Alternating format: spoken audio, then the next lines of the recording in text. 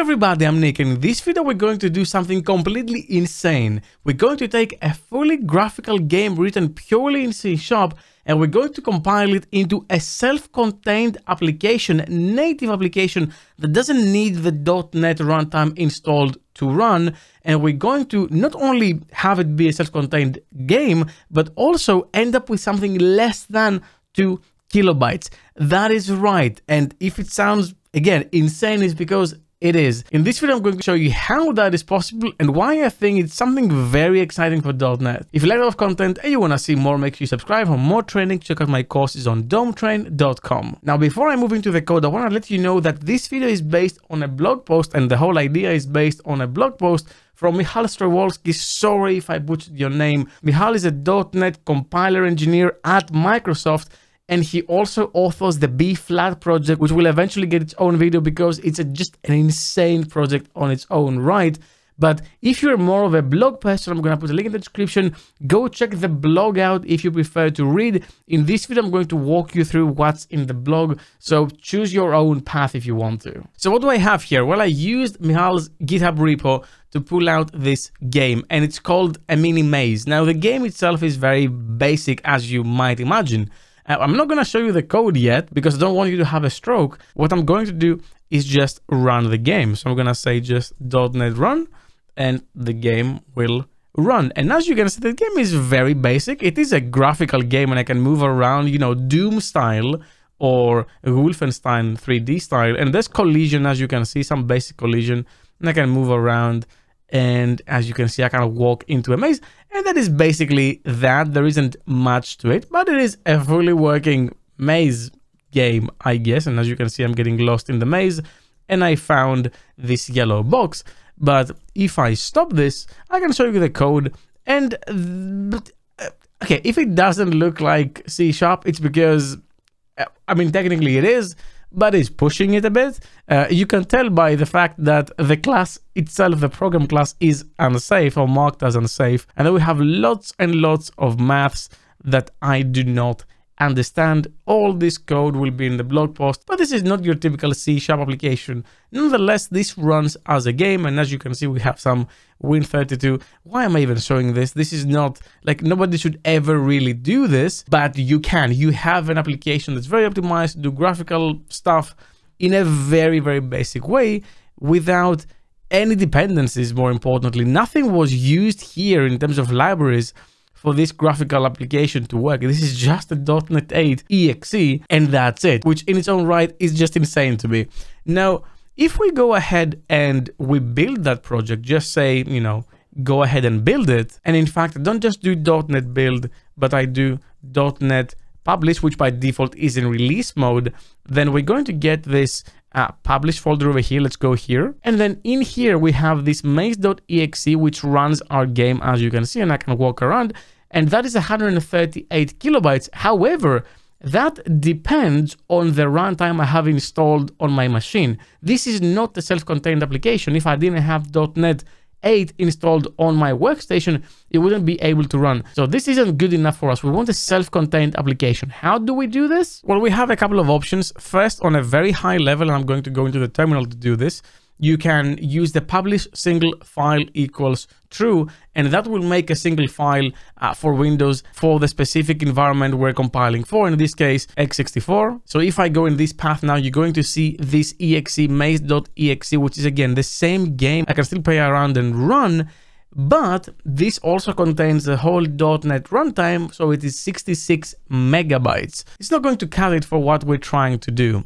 So how can we take this a step further? Where we can actually trim. By trimming, we can just remove some unused things because we don't need the whole runtime to run this game. We only need what the code in this game is calling directly or indirectly. So the things that it's calling are also calling. It's a bit of a tree structure. You want to shake off all the branches that you don't need, basically. Now, the first approach we can follow is we can actually compress and enable compression in that single file. This is not IL trimming, this is just compression. So it takes longer to build, but we do get an application half the size, and it is still running no problem at all, as you can see over here. But what if we also trim it? So we have the publish single file true and enable compression in single file true, but I can also say publish trimmed. And that is true. And if I do that, again, this will be very quick. And I had a bit of a spelling mistake here. I said publish trimmed. It is trimmed. So I ran it again correctly. And now this was published trimmed. So as you can see, from 64 to 34 to now 10 megabytes, which is far off the 2 kilobytes I promised you. But this is where native AOT comes in, because this is still a full runtime packaged application, but it's still at its core a .NET application. So how do we compile this or publish this into a native application the same way a Go or a Rust application will compile into? Well, we simply say .NET publish and we pass the publish AOT equals true flag.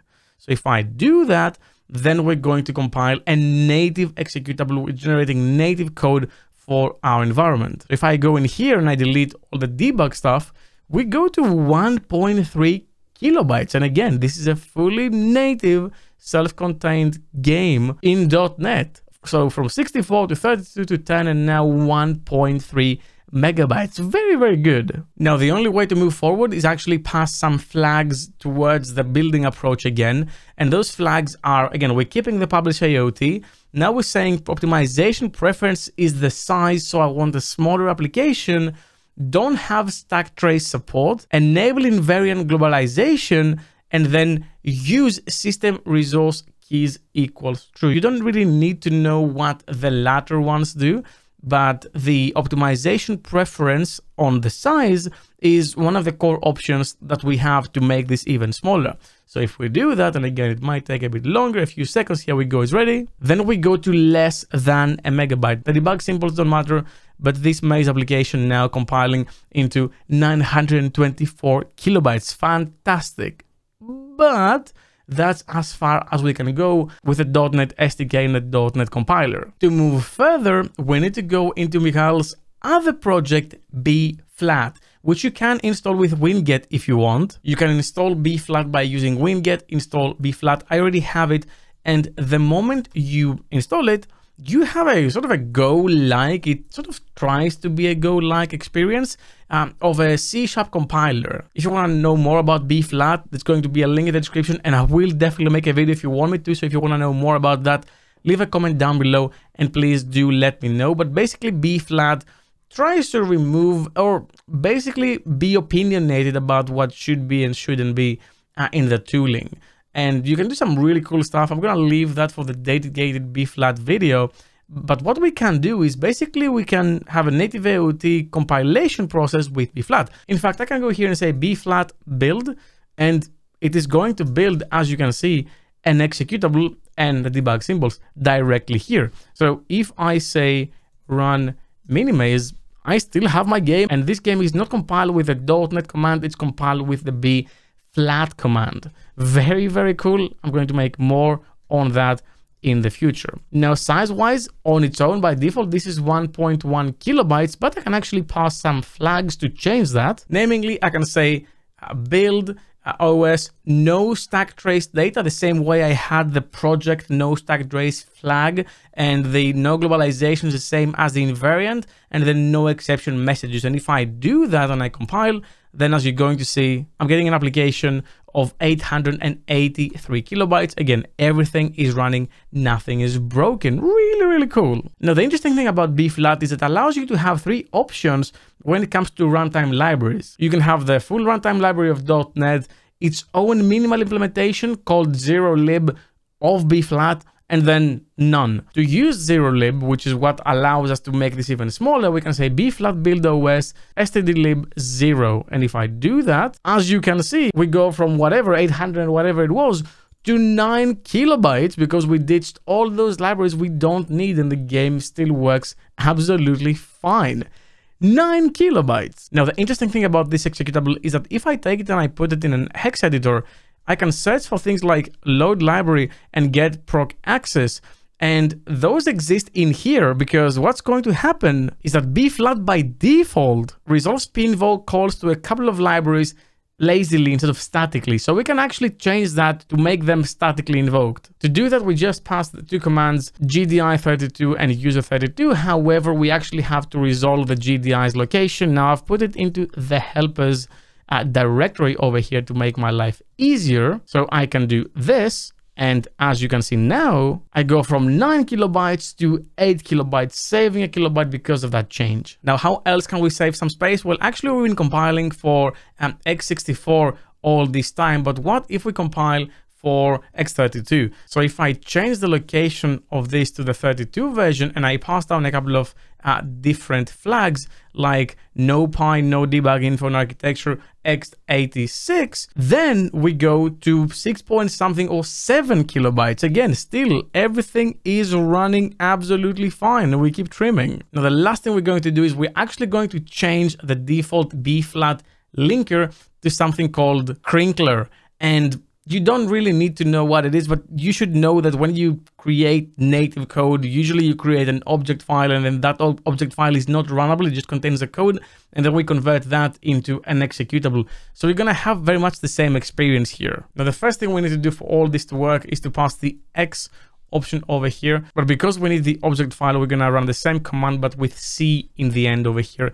And as you can see now, I have this object file with 12 kilobytes here. I still don't have an exe, that doesn't really exist. I just have the object file and I need to turn this into an exe. Now, a bit of a long-winded one, but the last thing I need to do is call crinkler, pass all of my data in it, the user32lib, the kernel32, GDI32, and the 0lib native object file. And with everything, it's going to generate the final file, and the file size is 1.9 kilobytes. And this is a working application. As you can see over here, it's this crinkled version, and it just works exactly as it did.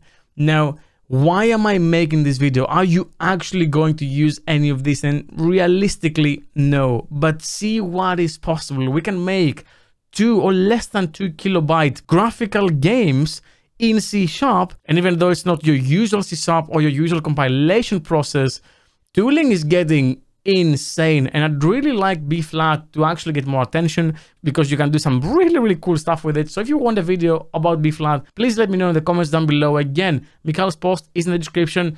Go read it, check it out.